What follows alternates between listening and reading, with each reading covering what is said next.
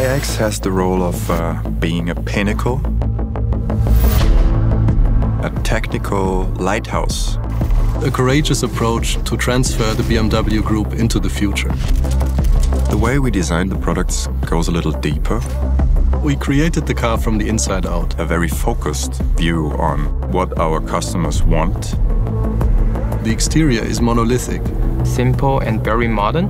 Every detail is designed to blend in with the sculpture. We try to approach some sort of wow effect. Some people even say this is not a BMW.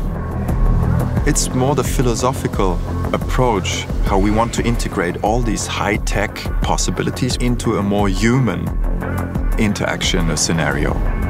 It is reduced, clean, yet warm and welcoming.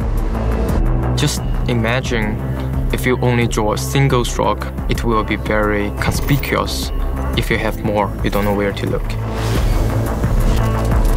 Yeah, we did try out different ways of thinking like a startup. Think big.